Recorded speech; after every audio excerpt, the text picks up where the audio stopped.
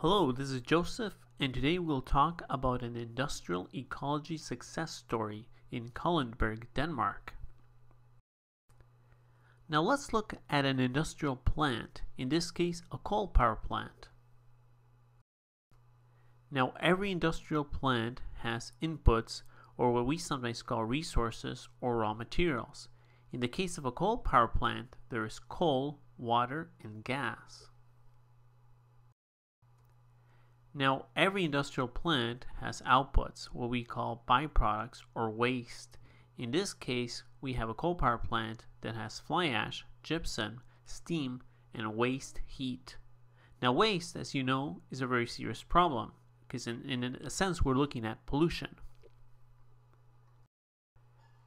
Now, there is no waste or pollution in natural ecology. That's because the waste of one organism becomes the food of another. So, is there a way that we can grab our waste byproducts in the industrial world and actually make them resources?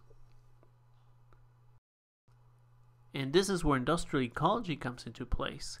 And for example, we could grab the waste fly ash from a coal power plant and use it to build cement roads.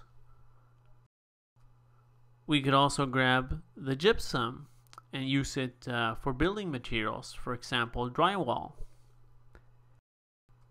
And we could even grab the waste heat and use it in a greenhouse. Or we could grab the same waste heat and use it for local district heating.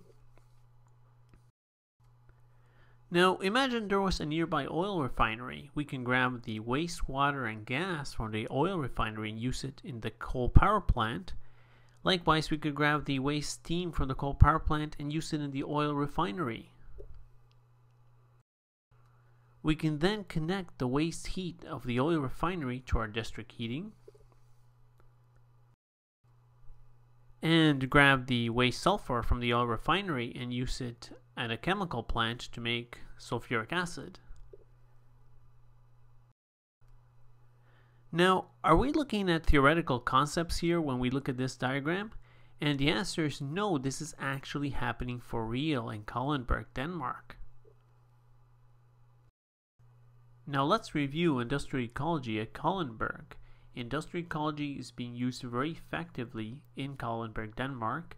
There are examples of industrial ecology being used and applied in every continent.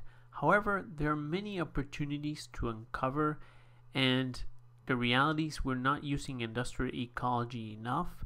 We can actually use it to solve the problems of pollution and waste in our world. Thank you very much, and have a wonderful day.